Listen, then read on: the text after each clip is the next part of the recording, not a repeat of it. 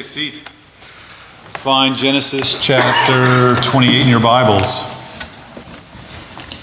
And this is going to be the question of the hour. Did the catechism question make it to the slides? It did not. Oh, you guys are off the hook then this morning.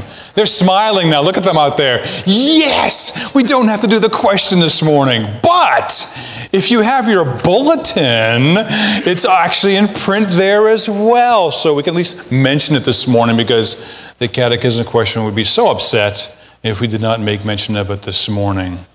So that question is simply this: how is the Word, the Bible, God's Word, to be read and heard with my ears that it may become effectual to salvation? Good question. I'm glad you asked me.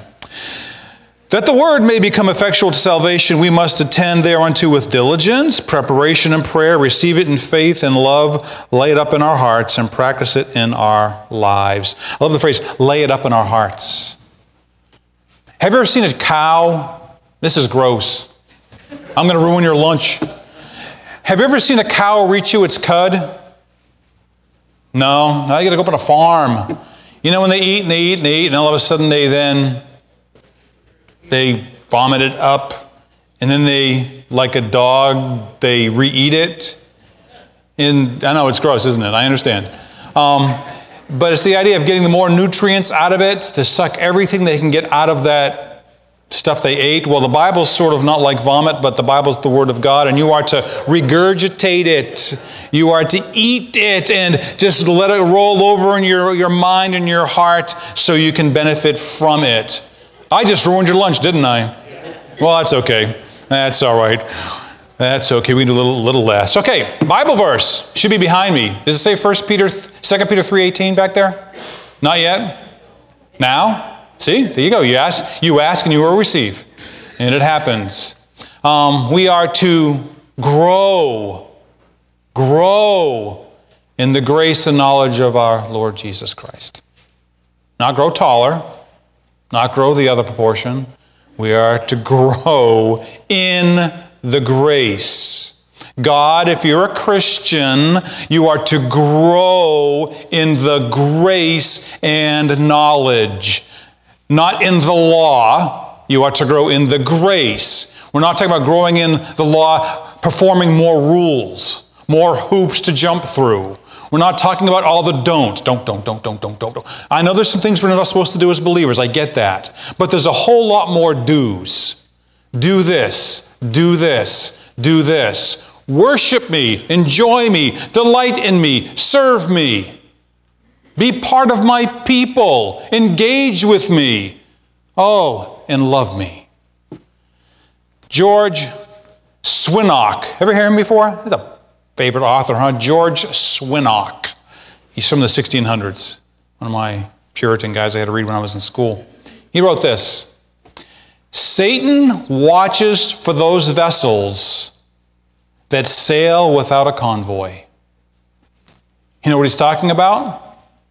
Satan watches for those vessels that journey or sail without a convoy. He looks for those who claim to be Jesus' people, but try to do it on their own.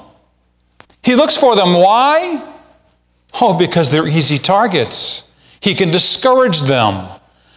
How we grow in grace, in the sphere of grace and knowledge, is by understanding the depth of not just what God has done, but the depth of who He is. He's God infinite, beyond words, immeasurable. You could never add to Him. He's God. There is no shadow of change within Him. I grow as a believer in my heart as I begin to grow in the grace and the understanding of who I'm going to meet one day when I close my eyes in death. And the death dew grows cold on my brow. I'm going to see God as He is, face to face. Are you ready for that? I'm kind of ready. And then sometimes not kind of ready, okay? I've never walked that way before. I've watched many of our loved ones go that way, but I haven't walked that way before. So I want to grow in grace, in the grace and the knowledge. Today we're talking about growing years. And our characters that we meet today, which we've met already, Isaac, Jacob, and Esau, two of them are growing. And one of them, well, he's not doing so good because God's letting him go the way he wants to go. Let's read the Word of God. This is Genesis 28, just 1 through 9, first book of your Bible. I know you can find it without the doctrinical things helping us. Genesis 28, 1 through 9. So Isaac called Jacob and blessed him and charged him and said to him, "You shall not take a wife from the daughters of Canaan. Arise, go to Paddan Aram, to the house of Bethuel, your mother's father, and from there take to yourself a wife from the daughters of Laban, your mother's brother. And son, may God Almighty bless you, and make you fruitful and multiply you, that you may become a company of peoples. May he also give you the blessing of Abraham, to you and to your descendants with you, that you may possess the land of your sojournings, which God gave to Abraham." And then Isaac sent Jacob away, and he went to Paddan Aram to Laban, son of Bethuel, the Aramean, the brother of Rebekah, the mother of Jacob and Esau. Now Esau saw that Isaac had blessed Jacob and sent him away to Paddan Aram to take himself a wife from there. And that when he blessed him, he charged him, saying, "You shall not take a wife from the daughters of the Canaan." And that Jacob had obeyed his father and his mother, and had gone to Paddan Aram. So Esau saw that the daughters of Canaan displeased his father Isaac. And Esau went to Ishmael, and married besides the wives that he had had, Mahalath, the daughter of Ishmael, Abraham's son, the sister of Nabaioth. That is the word of God. Let's pray. Lord, we've come to this place, hopeful to meet with you, to see Jesus this morning in the Word. And so we ask for this undeserved grace to be given to us, that you would be revealed to us more fully in all your wonder and all your praise. We ask in your holy name. Amen. Nobody, and I mean nobody on the planet, will be right with God, find a rightness with God through their own individual performance. Always by grace. Always by the finished work of Jesus Christ. I get right with God not because of my goodness, but because I lay my chips on Jesus and Jesus alone for my right standing with God. And yet, though my good works will not establish that relationship, God is still going to work something in me, which is called good works, to the praise of His glorious grace. Those good works are not the foundation, but they are the result of a rightness with God. And those works will be wrapped around the concept of love. Love is described in the Bible. Not the idea of love that was promoted in our day back in the 60s, where it says, "Hello, I love you. Why don't you tell me your name?" That's not love. That's not biblical love. Biblical love is long-suffering, willing to endure for the good of the other. And it starts in a sense with God, that I am to love God with all my whole heart, soul, strength, and mind.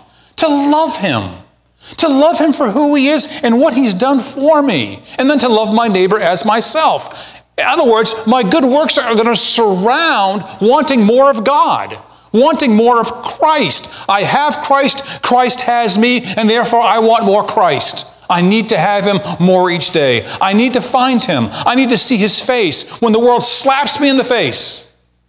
Anybody here slapped in the face this week? Anybody? We can slap you if you'd like us to, okay? We'll take care of that for you. When the world slaps you in the face, the Christian says, I need more of Christ. I need more of my Lord. My good works are going to surround this concept of love, loving God and loving others in the name of my Savior, the Lord Jesus Christ. But who gets to decide what good works look like? Can I make that up on my own? Have my own version of good works? Well, our confession of faith, Baptist Confession of 1689 says this: good works are only such as God has commanded in His holy word. So the good works that He's working in me, if He's working good works in me, should be regulated by the book. The book will tell me what good works are supposed to look like. I just can't make things up and say, this is a good work. I, Pastor Steve, did this, therefore God will see it as a good work. It doesn't work that way. God tells us in the Bible what good works will look like. So as I grow in grace and in the knowledge, those good works will become more of reality in my life. Let me use a story from the Old Testament that sounded like a good work at first and then didn't turn out to be a good work after all. You guys over here, you're going to be the Philistines. So put your Philistine faces on. Oh, it'll work. Don't worry about it. Philistines, you guys stole the Ark of the Covenant that was over here, and the Israelites, bad people. And it went all the way over here. The Ark of the Covenant being that visible picture of the presence of God amongst His children. And that didn't really work good for you guys. Because everything went downhill in your country or culture as soon as the Ark arrived, because you didn't believe in the God of Yahweh. And so you guys sent it back over to Israel. And so King David said, you know, I'd like to have that ark. The ark ended up laying in someone's field, and the Philistines had sent it back on a cart with oxen. And so David said, you know something? I think the ark belongs back in Jerusalem where it's supposed to be, and so we're going to go get it. And so David had a good idea. This was going to be a good work. I'm going to build a fresh cart. Never carried nothing on it before, because God deserves that, right? Isn't that a good idea? Just shake your head, no. And then we're going to get some fresh oxen who have never ever pulled a cart before. That's going to honor God, right? That'll be a good work. And so they get the fresh cart, the fresh oxen, and they're moving the Ark of the Covenant, and it hits one of those New England potholes. You know, and bump, and the whole cart begins to shake. And Uzzah, up there with Ohio, is out there, and he reaches out because the ark's going to fall off. And it's a good idea to steady it, right? Because you don't want the ark overflowing. And so he touches the ark. And what happens? He dies. I mean, they were celebrating. If you could audibly hear this, the music's playing, people are dancing, all of a sudden, and it's quiet. I mean, it's quiet. No one's making a sound, and there's a dead guy on the ground. And what looked like a good work was not a good work anymore. Then David was really angry, the Bible says. The king was angry with God. And then David found out why this happened. He realized that when we move the Ark of the Covenant, we listen to God's word, not our words. The Levites carry the Ark on poles through little ringlets on the side of the Ark. And when David did it that way, guess what happened? The Ark made it back to where it was supposed to be. God determines what a good work is. In our blind zeal, we don't get to say, oh, this is a good work. Our good works are regulated, but as we grow in grace, as we grow in the truth, those things will become alive in our life. Because Paul says in Ephesians chapter 2 that though we're not saved by our works, He has prepared us for them, which He prepared long beforehand for us to walk in them. Keep that in mind. Okay, two promises in Genesis I want to keep your mind up before we jump into the characters. First of all, to Abraham, big promise. Abraham can be father of nations, sand of the sea, stars of the heaven. Your descendants are going to outnumber them all. That promise is still on the table, though it's not really showing itself quite as yet. And then he's given a promise or a word to Isaac through Rebekah that when your two boys get older, the older is going to serve the younger. That's what's going to happen. Remember their birth? Esau comes out first, and Jacob's got a hold of his heel, holding on. And the word to Rebekah was, I know that's the birth order, but that's not going to be the order in the world. The older is going to serve the younger. And remember that Isaac didn't really like that. And so Isaac was trying to give the blessing to Esau instead, even though God's word said that. And that's what we're going to look at in a second. Our doctrine this morning is this: good works are only those works done in Christ as commanded in His word. Period. Grow in grace, my friend. Grow in the knowledge of God, but grow in the Scripture, understanding what a good work would be. First of all, our first point is Isaac's growth is realized.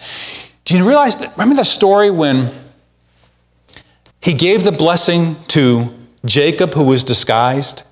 And then Jacob left. This would make a great movie, by the way. And Jacob gets out, and like 2 seconds later, Esau comes. So I don't know if it was seconds. Esau comes in, and then he asks for the blessing, and Isaac just freaks out. You know what the verse actually says? He trembled violently. Isaac trembled violently. What has happened? What I think probably took place is that at that moment, Isaac realized that God stepped in and took care of business, because Isaac wasn't following the revealed truth of God's word. And so in verse 1, we have Isaac calling Jacob, and it's silent about what took place. I mean, Jacob pulled a fast one on his father, didn't he? He played him. That's the name of Jacob. He's a supplanter. That's what he does. He played his father Isaac, and Isaac says nothing about it. I mean, if I was Isaac, I would have said, "You little brat, playing on my blindness? What's wrong with you? Trying to steal this away like that? What is your problem, son?" But nothing like that. Everything is silent. I don't want to build an argument on silence, but wow, it's got to be really large there. Because if I'm Isaac, I'm going to slap him around.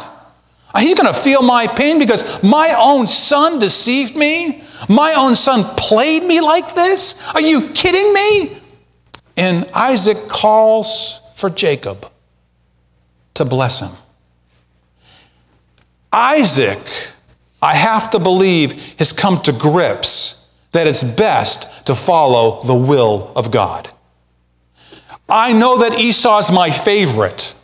He hunts. He's a man's man. He's a monster. I mean, he's great. You know, and Jacob, he's kind of in the kitchen, you know, playing chef. But this is what God has said. God has said that the older will serve the younger. Therefore, the younger needs the blessing in order to be the one who leads the family. He's come to grips with that. He's not relying upon his own wishes, his own wants. It's no longer about Isaac. It's about the truth. And he begins to show that he's growing in the grace and the knowledge. I don't know what struck Isaac. Maybe that moment hit. The Holy Spirit used something. But what does God use for you in your life to kind of wake you up to say, you know something? I better start paying attention to some of these things. Edward Griffin, I think I've used this illustration before. He actually pastored for a short time at Park Street in Boston. When he was studying to go into the ministry, he decided not to. He was going to become a lawyer. And he kind of walked away from the things of God. And while he was walking away from the things of God, he got really, really, really sick one day.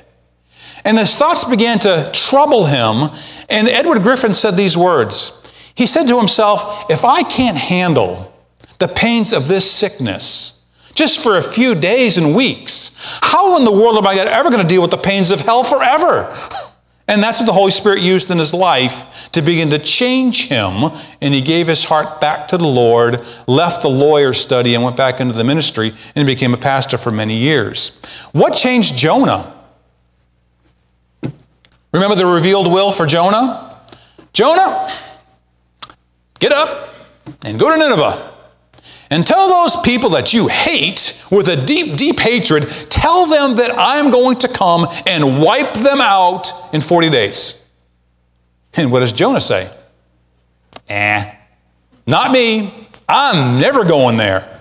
And you can't make me no matter what you do. So what changed him? Well, God did. God had a fish waiting for him, just for him and him alone. What does God provide you in your life that you become like Isaac and realize, you know something? God's will needs to be done. I love the fact that it's Isaac who calls Jacob. Isaac could have played the I'm hurt card. I'm hurt. I'm not talking to him. He hurt me. He played me. He made me look like a fool. I'm not talking to him. I don't feel right about this. I'm the hurt one. Or I'm more right than him.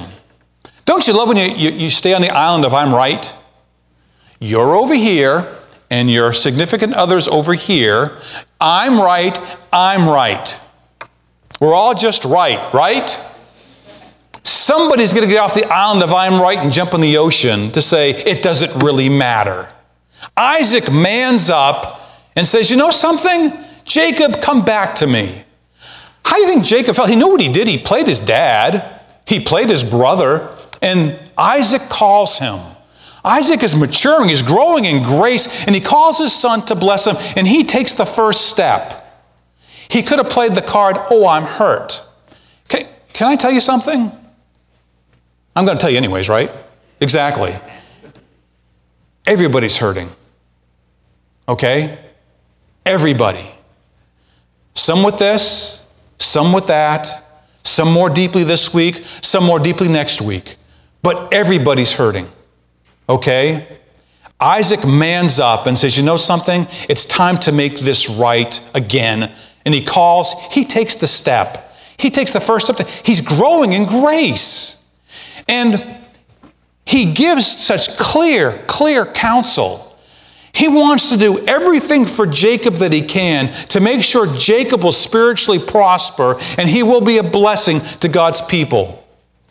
Don't take a wife from the people here. Go back to your mother's people who are connected to Abraham's brother and find a wife back there. Then you will prosper. You can be that person. Clear counsel so they can prosper. He can prosper.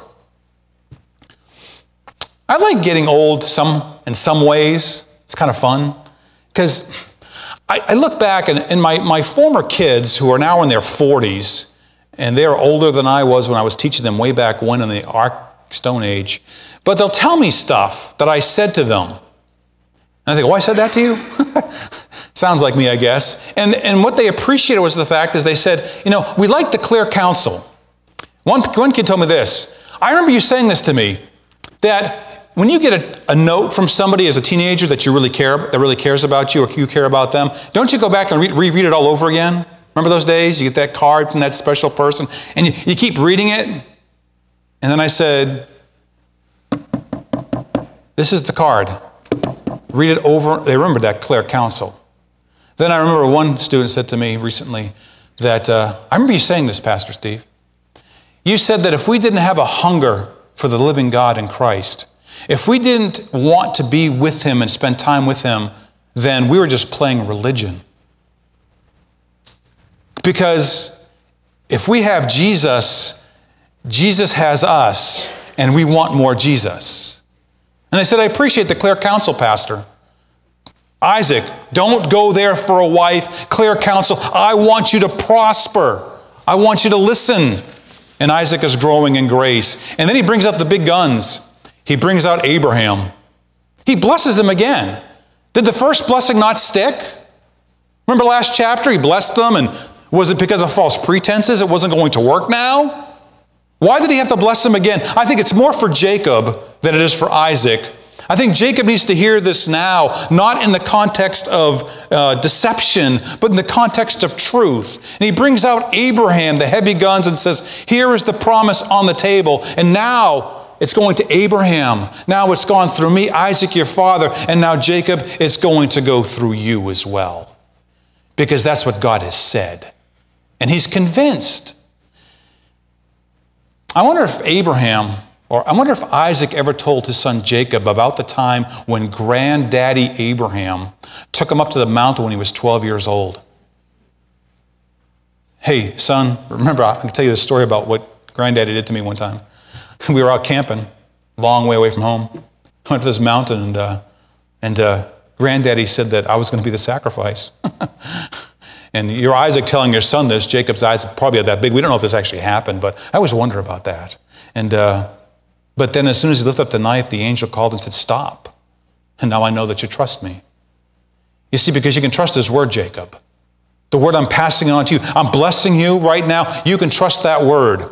Isn't that word, the hymn says that? It says, What more can he say than to you he has said, to you who for refuge to Jesus have fled? What more can he say than to you that he said?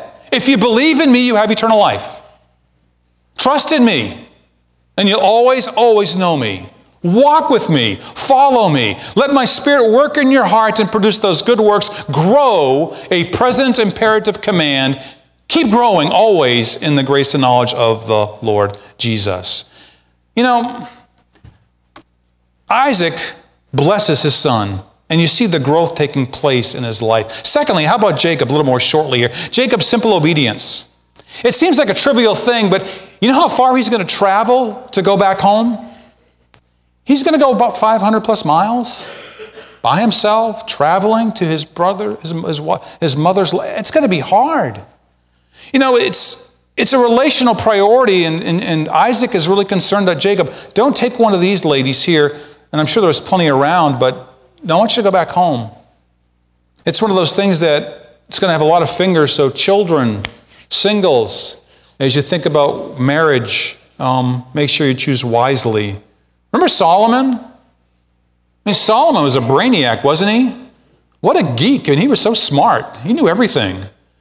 But his great brains couldn't stop his brain from becoming mush when it came to all those people that he married that stole his heart away to false gods. So be careful who you decide to marry. Let your parents have a few words to say about those kind of things. Let the fifth commandment take place in your life, because Esau will not be that way, but Jacob, he'll listen. And Jacob will have to go through hardship in this act of obedience, of growing in grace. Because sometimes following Jesus is not going to be easy. I'm not here to tell you it is going to be easy. Sometimes following Christ is going to be hard. You're going to have to make a hard decision sometimes. And you're not going to like the moment. But like Jacob, this simple act of obedience can make all the difference in the world. How about this simple act of obedience? He commands us to be baptized, doesn't he? Be baptized. Simple. Are you baptized? Well, if not, get baptized. We'll gladly do it for you. You get to meet with me, which is certainly a joy of joys, right? What more could you ask for? It's simple. Just get baptized. Jesus, we talked about this on Wednesday nights. Christ says, if you're going to follow me, I want you to deny yourself, pick up your cross daily, and then follow me. Because you can't follow me until, first of all, you deny yourself and then pick up your cross. Then you can follow me, but not until. And I have to love that. We taught that class on messy grace. And I love the people who spoke, who confessed that some of their temptation as believers and before they were in Christ was same-sex attraction.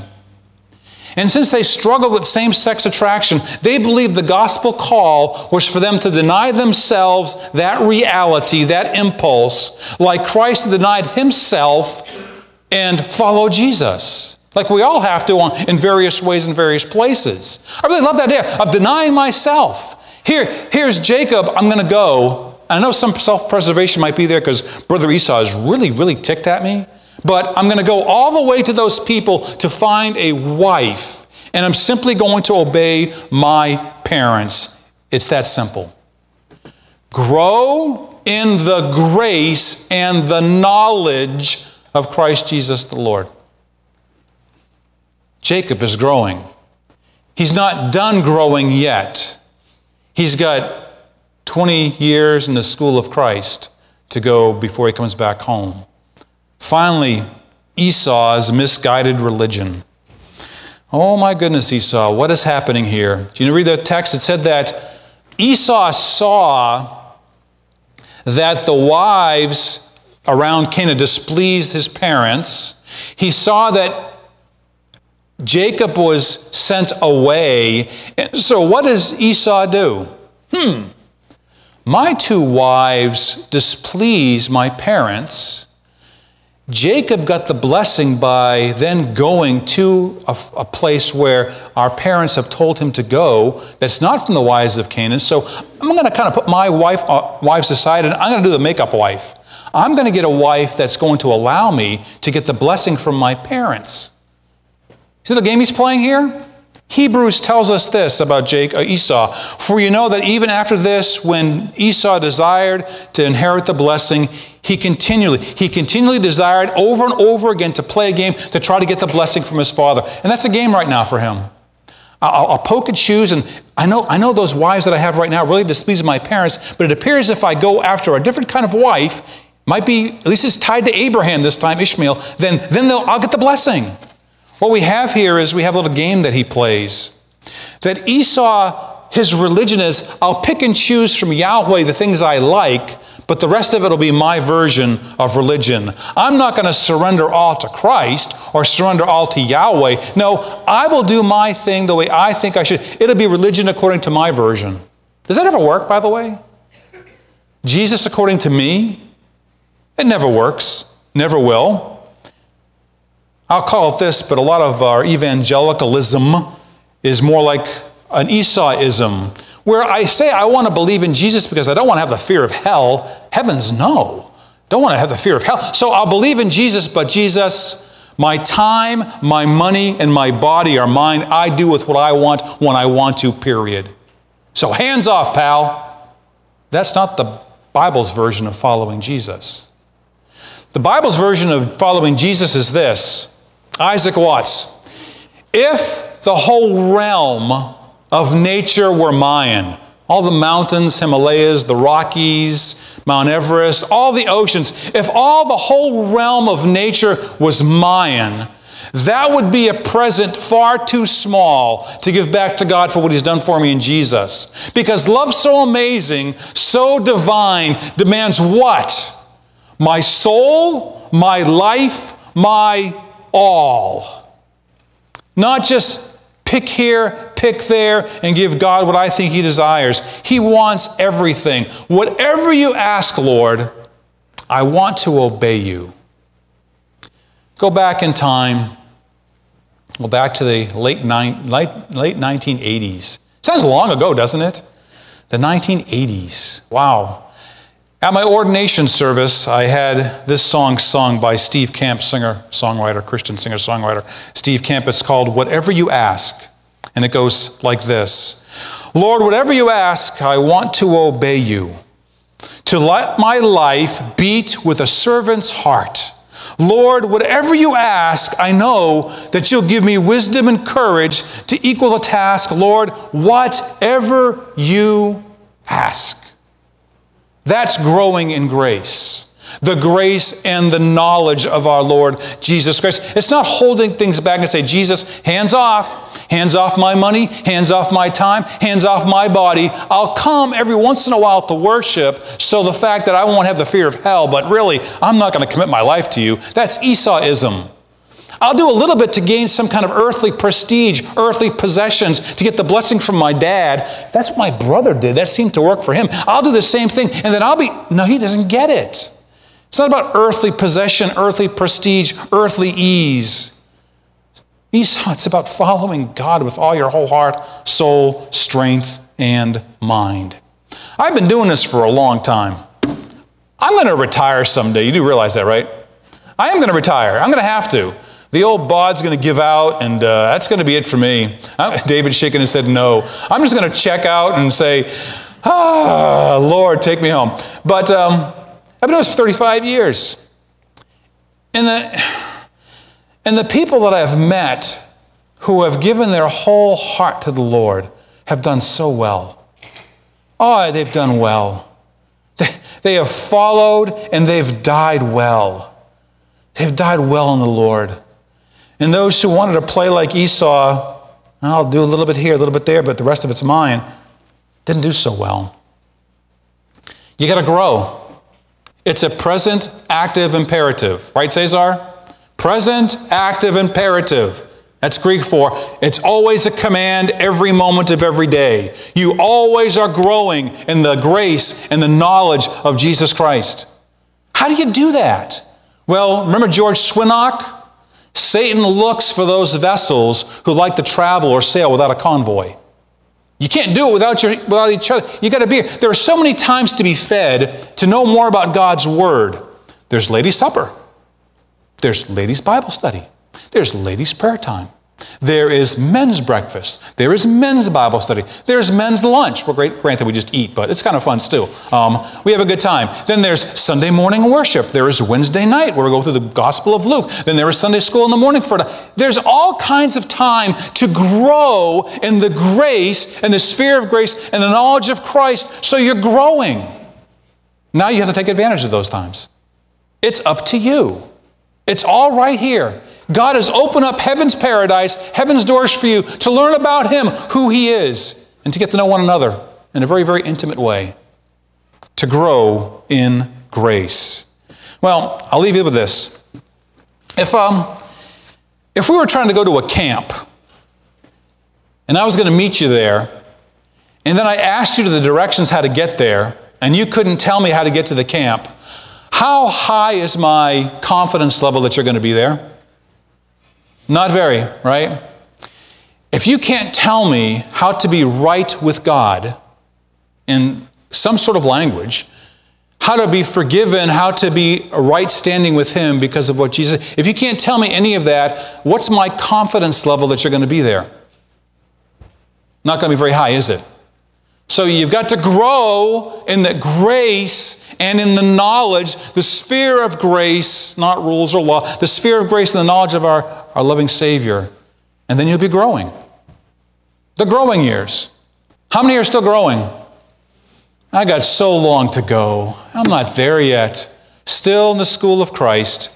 But God be praised, it's grace unmeasured that He grants us every day. Let's pray. God, thank you for the Word. Help us to understand it, to grow in it, to love it, and to just really desire to see your hand work in our lives.